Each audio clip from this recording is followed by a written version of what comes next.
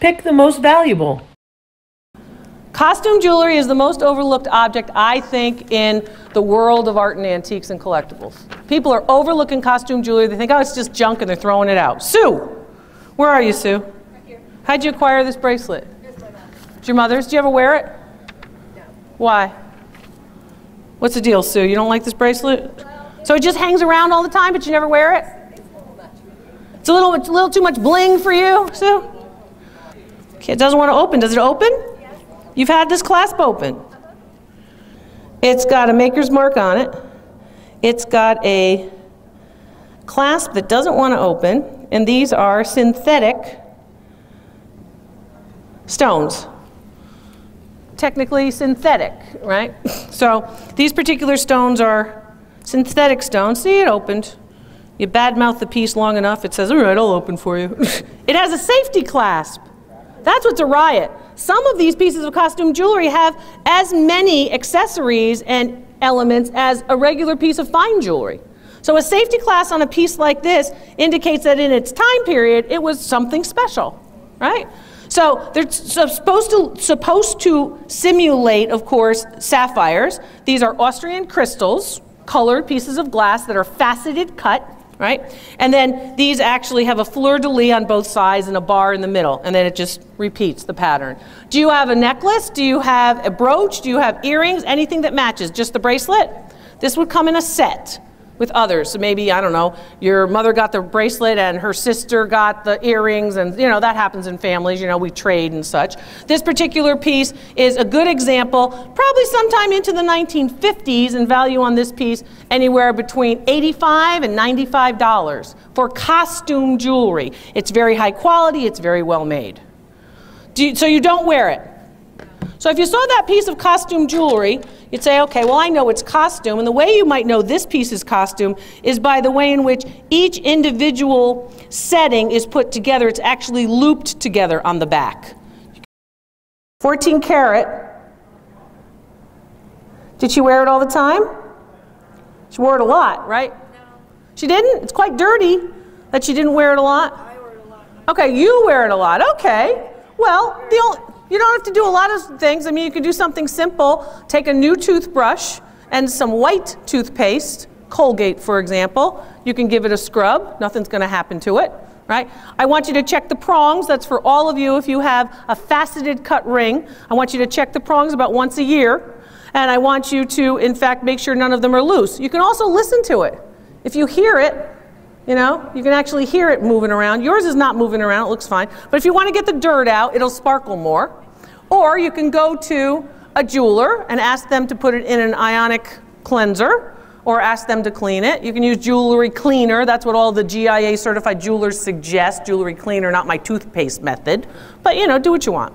Anyway, that particular piece is indeed a sapphire with diamonds. It looks like there's probably total carat weight of diamonds, probably a half to 75 points of diamonds. So that's between a half carat and about a 3/4 of a carat of diamonds. If you added up all those small diamonds, they're very nice. They have a lot of fire, nice sparkle.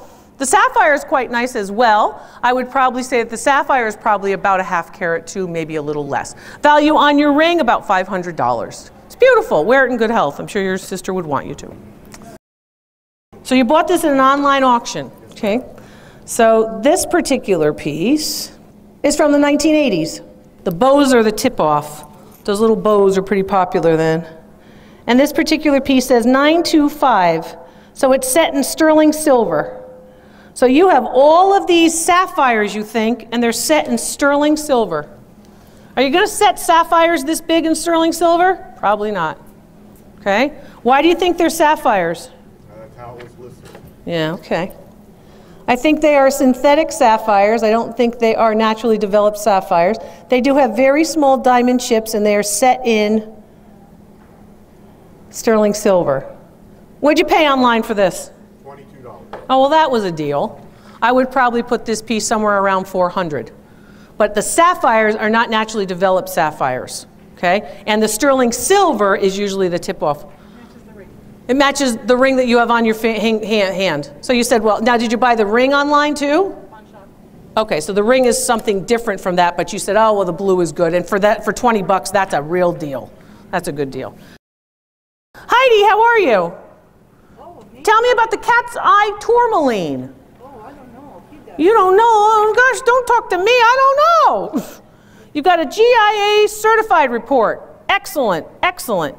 GIA certified report. Tell you some information about the piece. It's always good. It's in this box. This is the box that you got when you got the GIA, or Gemologists Institute of America report. It comes in a box, okay, with this particular piece, because they have to send you back the piece, correct? Okay, so here's your piece. How did you acquire it? Can you speak up for me so everybody can hear you? Online auction. Online auction. So you bought this tourmaline, it's called a cat's eye tourmaline, and an online auction with diamonds set in gold, right? I want it now. He bought it, but it's yours. So it's for you. Yes. Do you wear it all the time? I never had it before. What do you mean you never had it before? He just showed it to me today. He just showed it to you today. And we've been married 45 years. You've been married 45 years and he just showed you this ring today. Yeah. Where's he squirreling all this stuff, Heidi? What are you doing? Check it out. Go looking around the house. He has a safe that I don't have. Oh, he has a safe that she doesn't have the keys for. He knows. I don't know. You're in trouble now. Trouble. It's gorgeous. How much did you pay for it? 600. Did you get a bargain? You got a big bargain. How much was the bargain? What? She wants it. She's putting her hand out like, I want it, Dr. Lori. Give me my ring. You're not getting that ring. You're not getting in that safe. You better go looking around your house. What are you doing? You're supposed to be the queen of your domain. What do you mean he has a safe you don't know about? I am not that curious. You're not that curious. Are you curious now? Oh, yeah. Wonder what else is in the safe? Isn't your brain going, what's in the safe? What's in the safe? I wonder what else he's doing. Hiding in there, but I don't Well, maybe he's taking care of you. Maybe he's thinking, I'm squirreling this stuff away. Make sure everything's good. She doesn't need to know. Because you're already like, I want the ring. He might be thinking this might be a little, you know, savings account over here in the safe. What about for another girlfriend? Another girlfriend? No, look, he loves you. What are you talking about, other girlfriends? 45 years? Well, stand up. Let me see. Stand up. Let me see what 45 years married looks like. You stand up too. Let's see. It's actually 46 years married. He's correcting her over here. I think you're okay. Me older. No, you're not older. You're much younger. By 30, 40 years, easy. Don't come to my table. Get out of here. I don't want anybody to bang the table, that's all. But you're a sweetheart, and I'll hug you when I come down there. That's a gorgeous tourmaline. It's a cabochon. It's carved. It's not faceted cut. The diamonds alone, do you know the carat weight for all these diamonds? Somewhere about 3 or 4 total carat weight, I would say. Let's say it's 5 total carat weight. I'll go a little bit high, probably. The gold content, is it marked? No, but It's 18 carat. And you purchased it online. Value on this piece is going to be within the $3,000 to $5,000 range, and that's probably conservative. Okay, I'm not throwing it to you. I'm putting it right here in this, near this box. I'm putting it right there. It's beautiful. I like when they're marked. Okay, but again, you can tell when the gold is 18 karat just by touching it. When you touch a lot of it, you see it. 3,000 to 5,000 is conservative. That's as far as I'm willing to go without more information about those diamonds. The tourmaline is that by itself. So beautiful. Do you wear this ring? This ring is, oh my goodness, this ring. Do you go to a jeweler and do you have the prongs checked regularly? Once a year. I want you to go once. These are new prongs. 2 years. 2 years ago. By the inside. You modified the inside as well. Without my permission. Who did? The jeweler did. The jeweler did what? It was the first. So there was no hole before? There was a tiny hole. Tiny hole. So what did the jeweler do that you didn't like? Because you're looking at me like the jeweler did something I didn't like.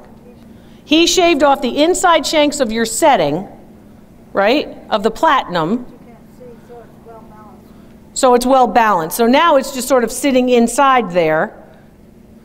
Before, when your grandmother had it, it sat up on those shanks. Is that what you're saying? I see. Okay.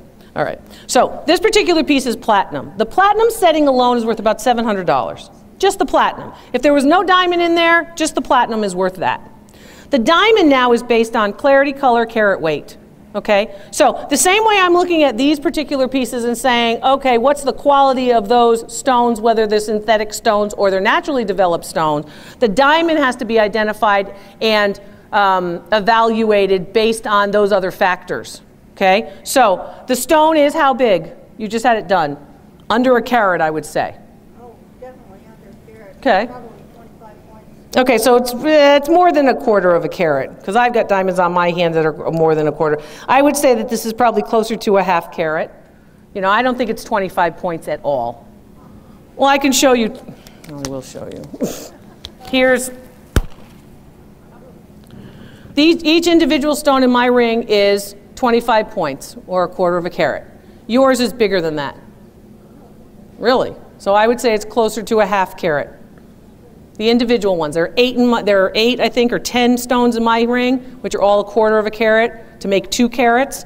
Yours is at least as big as 2 of my stones. Okay, so just basically carat weight to carat weight, just comparing that. I'm not going to compare your weight to my weight, okay? But this particular example is very good. This particular example, it's a very, very fiery diamond. It's in good condition. And you can see that that hole, making it bigger, lets more light in, so it sparkles even more. Now, in terms of quality for the half carat, if it's a very, very high quality diamond, even though it's a small diamond, will have value.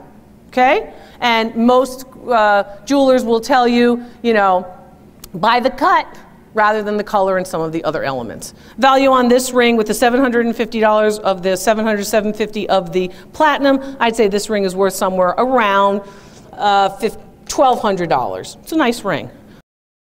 So when I picked this ring up, I thought, okay, it kind of looks to be heavy enough to be platinum, but I got to look for the mark. So it's probably not platinum, it's probably sterling, but sterling would even be good. Then as I picked it up and held it and got it closer, before I looked at marks, I thought, okay, well, it kind of feels more like white gold. So I'm looking inside here, and what I have is no marks, right? Did you find any marks? The woman that sold it to you said it tested for what? Palladium. Okay. So she tested it, and then she sold it to you. Yes. And you bought it in a thrift store? No, it was on eBay. It was on eBay. All right. So why would you want a signet ring of somebody else's initials? Since you're S for Shannon. My maiden name is B. Okay, your maiden name is B, and you like it. Do you wear it? I do wear it. Okay, so it's unmarked. Have you had any trouble with anything happening in your skin since you've worn it? Because you can't really believe, oh, they say it's this, they say it's that. You've got to kind of test it out yourself. Okay. So you've had no trouble with it. Did you pay more than $200 for it? It's worth about $100. What did you pay for it? $99. Okay. So signet rings are one of the things, and monograms are one of the things a lot of people talk about. Oh, if it's monogrammed, it's worth nothing. Dealers will call that dirty, because it's not your monogram, right? But if you have a famous person's monogram, like, you know, O for Oprah, and it came from Oprah's yard sale, well, heck, that's a good monogram, right? So think about monograms, and while it doesn't bother some people, it does bother others. If you have a piece that's monogrammed, but it's of a good material, a sterling silver, a platinum, something else, don't focus on the monogram because you have a good material, and that's an important tip. So you want to make sure that, yes, well, you might have something monogrammed or have the opportunity to buy something monogrammed. Don't just, you know, discount it because it's not your particular letters of the alphabet, right? Thanks, Shannon. So you paid retail. That's not terrible. The Hampton Watch Company. How'd you acquire this? Okay. So what time period do you think it's from? Early 1900s. So he didn't use this watch while he was working on the railroad.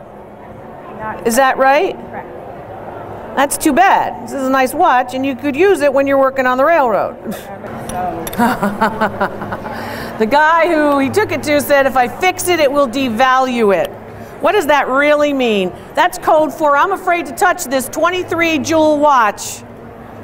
I can't speak for the guy. Maybe he wasn't afraid, but I would think he's afraid. Afraid to touch it because it's a 23 jewel Hampton railroad grade highly accurate watch.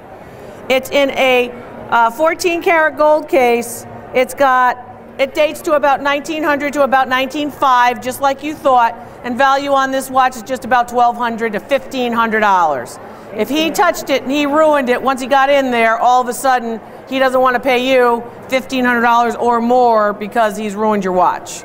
It's very nice. That does not include the fob. The watch chain is another $200, also in gold. Thank you very much. You're very welcome. If you notice, when you turn this to open it, this comes off, which is correct, and then there is information about how many jewels are in it. You can even see some of the jewels here, and you can also see the gears that are moving.